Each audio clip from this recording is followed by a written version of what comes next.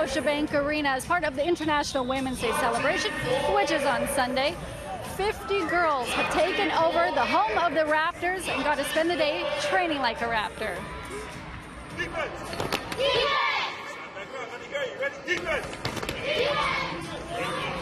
Girls from around the GTA are learning basketball and life skills from one of the most prominent female hoop stars, WNBA champion Ariel Atkins, who herself says she has faced obstacles reaching her goals because she is a woman.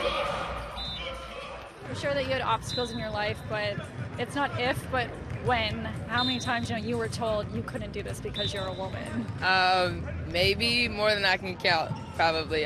But I think that's the best part about it, is you're going to hear the no's. And if you don't hear no, you're not sounding crazy enough to someone. Ariel was also part of an all-female panel that discussed with the young girls about life and sports and shared their advice on how to develop skills on and off the court. I want to be the best WNBA player. I want to be first-round pick, the very first pick. My favorite NBA player right now would be Kawhi. And my WNBA favorite player would be Kia Nurse and Gabby Williams.